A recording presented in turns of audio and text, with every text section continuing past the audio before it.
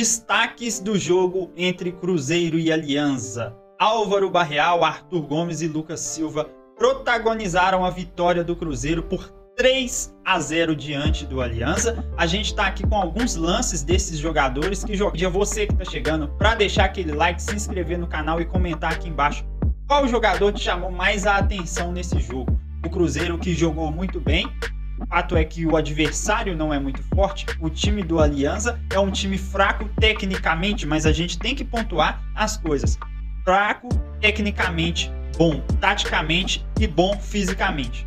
O Cruzeiro tentando encaixar a sua proposta de jogo, marcação-pressão em cima do adversário em muitos momentos. Alguns jogadores chamaram a responsabilidade, no caso do Álvaro Barreal. É claro que o Matheus Pereira também sempre se destacando no meio campo, mas o Álvaro Barreal chamou o jogo. Em alguns lances a gente pode perceber, ainda pode evoluir muito. E aí fica a pergunta, será mesmo que o medalhão será uma solução para o futuro do Cruzeiro? Eis a questão, porque o torcedor sempre cobra um medalhão no time e não fez muita parte da nossa história contratar medalhões. Na verdade, quando vieram medalhões, geralmente não deram muito certo. Mas comenta aqui embaixo, o que você acha? Um jogador jovem e promissor como Álvaro Barreal, com muito potencial? Ou um medalhão renomado, um pouco mais velho, que talvez não possa entregar tanto aí no futuro? Fica a pergunta para o torcedor. Mas outro jogador que se destacou muito foi Lucas Silva. Lucas Silva, ele mesmo, com arrancadas e jogadas aí de efeito no meio campo, fazendo gol.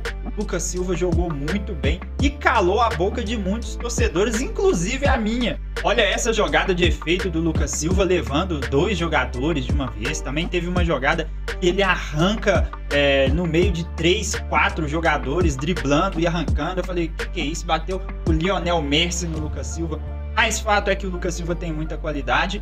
E quando ele consegue unir a qualidade dele com a intensidade, que é o que mais falta para ele, ele consegue ser um jogador diferenciado. Talvez um trabalho físico diferenciado com o Lucas Silva traria aí um jogador que não há no futebol brasileiro, que é esse volante com tanta qualidade e com tanta corrida. O Lucas Silva pisando na área, se movimentando, fazendo algo diferente do que a gente tinha visto do Lucas Silva. Então, parabéns, Lucas, pela grande partida com a camisa do Cruzeiro. E ainda teve um outro lance também, que ele recebe a bola, quase faz um golaço, o goleiro fez uma grande defesa. Então o Lucas Silva também fazendo uma grande partida.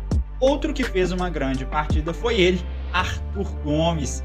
O Artur Gomes indo para cima de jogo, quando tá sem a bola, marcação, pressão, aquele 4-4-2 bem típico, que às vezes vira um 4-3-3 durante o jogo ali, às vezes um meia vai mais para um lado do campo. Dá para perceber isso, dá para perceber essa questão aí da saída de 3. O Cruzeiro que tem funcionado muito bem também. Eu vi o Cruzeiro em alguns momentos saindo muito bem ali, porque o time do Alianza dificulta muito essa questão. É um time muito físico, é um time muito bom fisicamente, é um time que tem obediência tática, mas é um time que é tecnicamente muito ruim. Ainda quero ver muito desse Cruzeiro jogando com um time de maior expressão, de mais dificuldade, que entregue um pouco mais de técnica, para a gente poder saber se o Cruzeiro vai poder entregar isso com times de maiores expressões, que é os times que a gente vai disputar aí na própria Sul-Americana. Se a gente classificar, provavelmente um Flamengo pode aparecer aí, porque tá mal na Libertadores, e a gente pode ainda enfrentar eles também no Brasileirão. Aí tem outros times, como o Palmeiras, o próprio rival, grandes times aí, muito bem montados e bem taticamente também, com muita intensidade. Então eu estou muito curioso para ver esse Cruzeiro. Fato é, a vitória era o que interessava nesse jogo e o Cruzeiro cumpriu com o seu papel.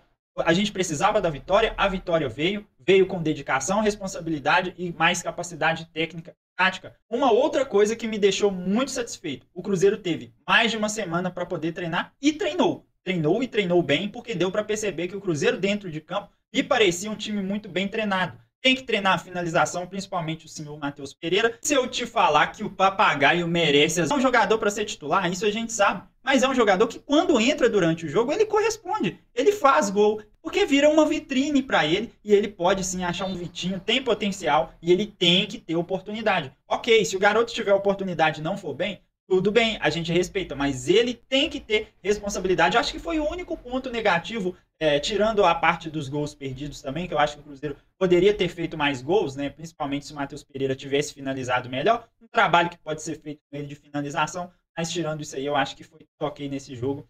E foi uma boa vitória, nada de oba-oba. Campeonato começando agora, Brasileirão também.